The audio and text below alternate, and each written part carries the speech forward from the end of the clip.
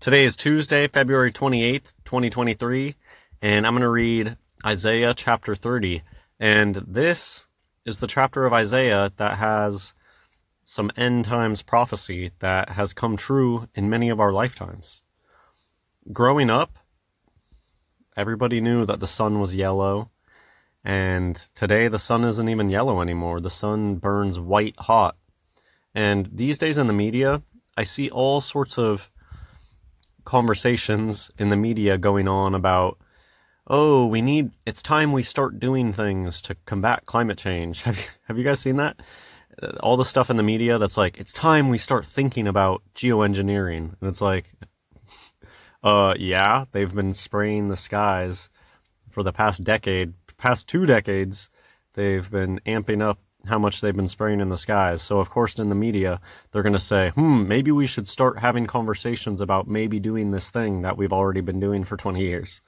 It's just ridiculous. And I think it is because of global warming is just end times prophecy. We don't live on a globe. And the sun is like a spotlight. It's the light that rules the day. And end times prophecy, as we'll see here, says that the sun is going to get brighter. And also, it's gotten hotter in the process. That makes sense. The moon is also brighter. And the interesting thing about that is, back in the days, in the 90s, I remember the moon was smudgier looking and gray looking. Now it's so bright. The moon is so bright now. It looks like the sun. That's one thing that people are going to get deceived on, though, is people will be like, well, the moon isn't shining like the sun because it's not daylight out at nighttime. But daylight and sunlight are two different things. Go read Genesis 1. God speaks light into existence before he creates the sun. And daylight and sunlight are two different things.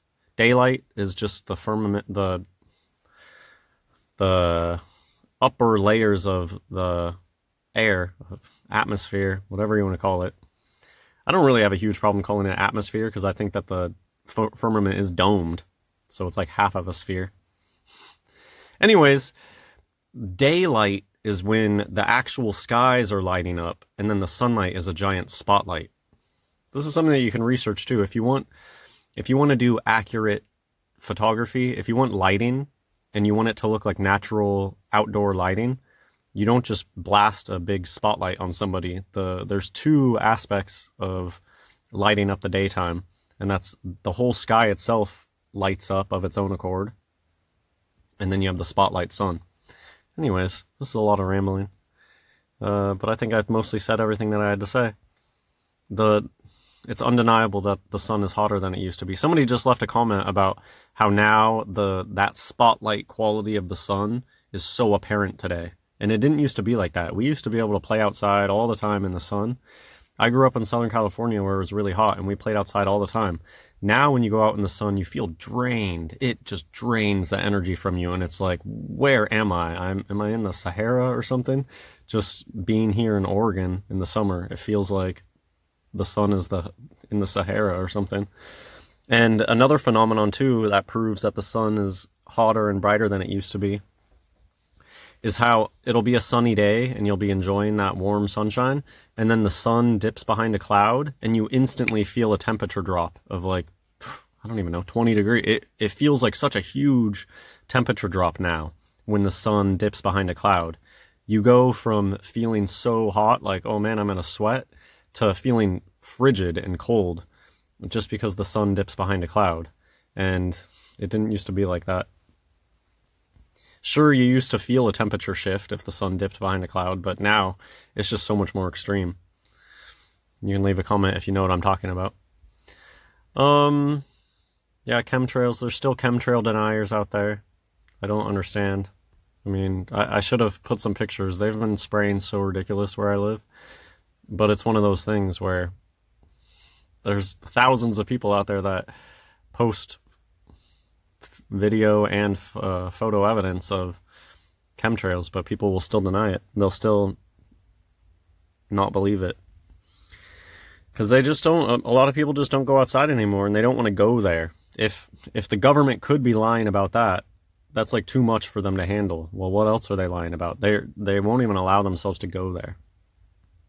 And so they will just convince themselves, oh, I guess planes always left smears in the sky that eventually made the whole sky gray. I guess they convinced themselves of that. Okay, Isaiah chapter 30, let's get to it. I'm just going to read this and I'll make great emphasis when we get to the relevant verse. Isaiah chapter 30. Woe to the rebellious children, saith the Lord, that take counsel, but not of me, and that cover with the covering, but not of my spirit, that they may add sin to sin, that walk to go down into Egypt, and have not asked at my mouth to strengthen themselves in the strength of Pharaoh, and to trust in the shadow of Egypt. This is one of my favorite themes that occurs in the Bible. Trusting in the shadow of Egypt is just a metaphor that I connect with so much. And that's how it's just the same spirit where today people have more faith in, let's say, the medical establishment than they do in God to create bodies that heal ourselves. That's trusting in the shadow of Egypt. When people think that they need to go to the doctor for just a cold or a sprained ankle because they don't trust God's ability to heal and to give us a body that heals, people have faith in the wrong places today. And I just see that so much. People only trust in the shadow. And I love how it's called the shadow of Egypt, because it's just an illusion. There's no substance to it. They trust in the shadow of something. I just connect with that so much. Therefore shall the strength of Pharaoh be your shame, and the trust in the shadow of Egypt your confusion. For his princes were at Zoan, and his ambassadors came to Hanes. They were all ashamed of a people that could not profit them, nor be an help nor profit, but a shame, and also a reproach. The burden of the beasts of the south, into the land of trouble and anguish, from whence come the young and old lion, the viper and fiery flying serpent. They will carry their riches upon the shoulders of young asses, and their treasures upon the bunches of camels, to a people that shall not profit them. For the Egyptians shall help in vain, and to no purpose. Therefore have I cried concerning this, their strength is to sit still. That's a really interesting verse too, and one that people have brought up in the comments before. How there are a lot of people today, I think it gets brought up sometimes with like the Jews of today, how one of their strengths is just in sitting still, in hatching these huge, elaborate plans that take decades to unfold, and then just sitting still and watching their plan unfold. People have brought this up with like Eastern meditation stuff, how these gurus say that they're better than other people just because, hey, look, I held my hand up in the air for 13 years or something. I sat under this tree for 20 years. And it's just vanity. Now go, write it before them in a table, and note it in a book, that it may be for the time to come and forever and ever. That this is a rebellious people, lying children, children that will not hear the law of the Lord, which say to seers, see not, and to the prophets, prophesy not unto us right things, speak unto us smooth things, prophesy deceits. Get you out of the way, turn aside out of the path, cause the Holy One of Israel to cease from before us. Wherefore thus saith the Holy One of Israel, because ye despise this word, and trust in oppression and perverseness, and stay thereon, therefore this iniquity shall be to you as a breach ready to fall, swelling out in a high wall, whose breaking cometh suddenly at an instant. And he shall break it as the breaking of the potter's vessel, that is broken in pieces. He shall not spare, so that there shall not be found in the bursting of it assured to take fire from the hearth, or to take water without out of the pit. For thus saith the Lord God, the Holy One of Israel, in returning and rest shall ye be saved, in quietness and in confidence shall be your strength, and ye would not. But ye said, no, for we will flee upon horses, therefore shall ye flee, and we will ride upon the swift, therefore shall they that pursue you be swift. 1,000 shall flee at the rebuke of one, at the rebuke of 5 shall ye flee, till ye be left as a beacon upon the top of a mountain, and as an ensign on an hill. Okay, so interesting verses going on here. People not trusting in God to protect them, and yet just running away. And therefore will the Lord wait, that he may be gracious unto you, and therefore will he be exalted, that he may have mercy upon you. For the Lord is a God of judgment. Blessed are all they that wait for him. For the people shall dwell in Zion at Jerusalem. Thou shalt weep no more. He will be very gracious unto thee at the voice of thy cry. When he shall hear it, he will answer thee. And though the Lord give you the bread of adversity and the water of affliction, yet shall not thy teachers be removed into a corner any more, but thine eyes shall see thy teachers. This is very interesting verse here, and it is a fact of this place that the Lord does give us the bread of adversity and the water of affliction. And we're not better than Jesus, and Jesus came to earth and was treated very badly and killed, and we're no better than he. And thine ears shall hear a word behind thee, saying, This is the way, walk ye in it, when ye turn to the right hand, and when ye turn to the left. Ye shall defile also the covering of thy graven images of silver, and the ornament of thy molten images of gold. Thou shalt cast them away as a menstruous cloth. Thou shalt say unto it, Get thee hence. I like that use of the menstruous cloth too, just very appropriate to the type of reaction that we will have to graven images. Then shall he give the rain of thy seed, that thou shalt sow the ground withal, and bread of the increase of the earth, and it shall be fat and plenteous. In that day shall thy cattle feed in large pastures. So I'm kind of posing a question.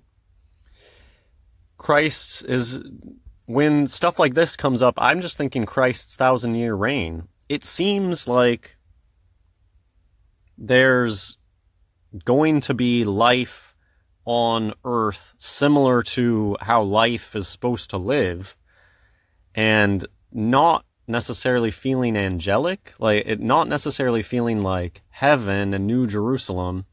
Anyways, if anybody has researched a lot about the 1,000-year reign of Christ, that'd be really interesting, because it's just a topic I don't really know much about, but every once in a while I'm reading the Bible and I'm like, wait a minute, is this describing when Christ is reigning on earth?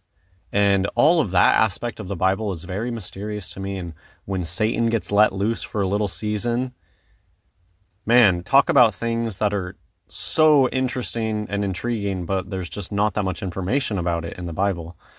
And I think God leaves certain things up for surprises on purpose. Who doesn't like a good surprise? Okay.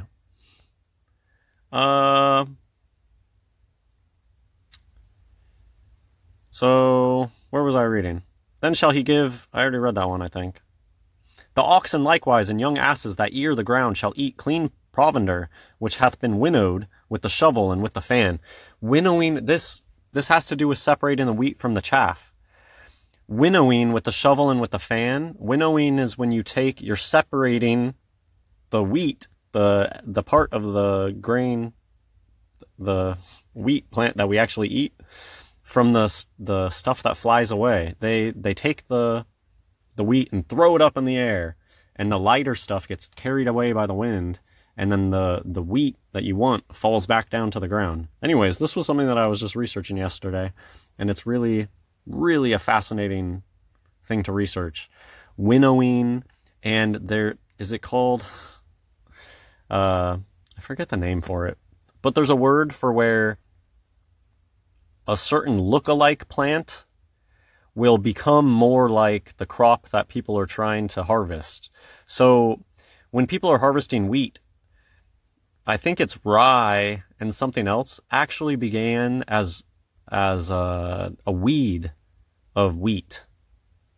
I'm pretty sure about rye, so I'll just keep talking about it in this context. So rye actually started out as a weed, but as humans were harvesting wheat, they were pulling out all the rye weeds, but in that way, pulling out the rye weeds, or they were using winnowing to get rid of rye, the weeds.